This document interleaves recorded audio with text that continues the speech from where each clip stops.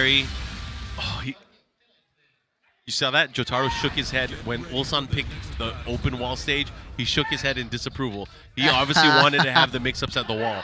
And the thing is, with the Korean players, I call it the Korean Classic. They excel in open stages because of their movement. Naturally, they have superior movement to probably most regions. So this is going to be a tough draw. I think you're right. The pressure will be less than it usually is for Jyotaro here. Yeah. None of those mix-ups at the wall. When it comes to fighting a character that you may not be, familiar with, it's all about how you're able to control the matchup. And if Ulsan is able to control it just with movement alone, he's already won half the battle. It's all about landing the hits and making the right reads. Anyways, we're going to go into this matchup. What could potentially be the last match here of the One Esports Tekken 7 Tokyo Invitational. Right now, Jyotaro from Team Japan going up against Fate Ulsan from South Korea. Kazumi's in the lead. Yeah, they're dancing back and forth, looking for opportunities. The crowd is packed, actually, man. They're getting ready to find out who's going to be able to come out on top here. And, obviously the Japanese crowd here, they want to cheer for Japan. They want to cheer for Noctis. The follow-up here. Ouch. Decent damage there. Yeah, and he has the life lead. Uh-oh. Ulsan, he got the read on him, got the up forward 4 and the follow-up. Looking really nice right now. I think I'm going to have to start in my pocket Noctis this weekend. Yeah, man. Okay. Throwing out the back one again, trying to create some space. Nice. Yeah, Ulsan hasn't been able to chop away that much as he had in the previous matches. Oh, he wasn't ready for that. Not that time. One of the things that we really haven't seen, and there we finally saw it, is the running 2 from Ulsan to get that pressure to keep him up close there. Well, and was it Chanel earlier that was kind of sidestepping at just the right moment against Noctis? Yeah. I feel like at certain ranges, the sidestep is very, very effective. Goes for the mix-up. Oh, didn't get got the spike instead of the launch. Gonna have to be careful, though. Don't want to run into the rage drive. Chops away. Oh, those sidestep in that. Nice. Attack. Perfect timing. Woo, look at that. And Ulsan staying alive for his team.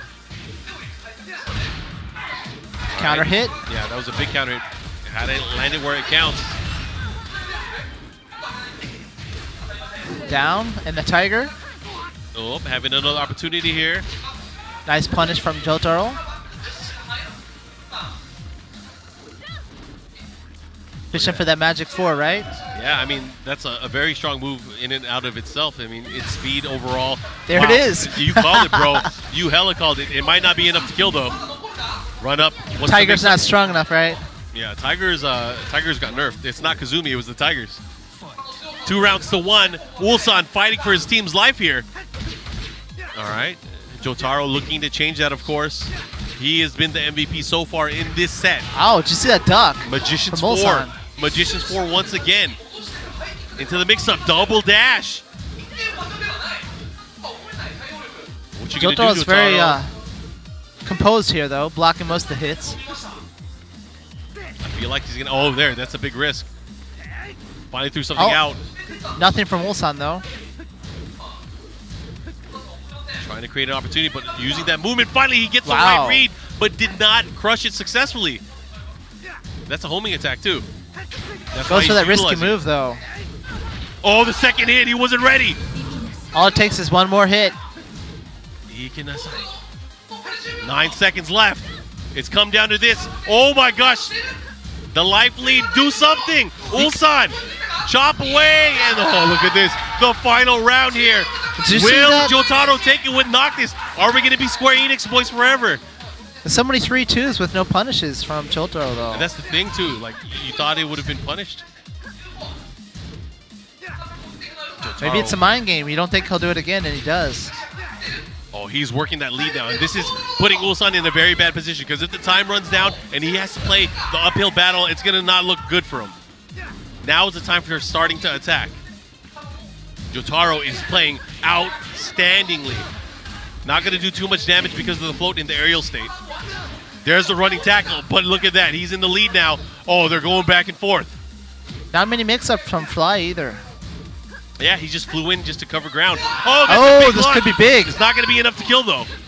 Let's see what he does with it. Okay. The mix-up, the run-up. Sliver. Oh, nice. And he got him moving. Finally. Ulsan. Jyotaro finally falls, huh?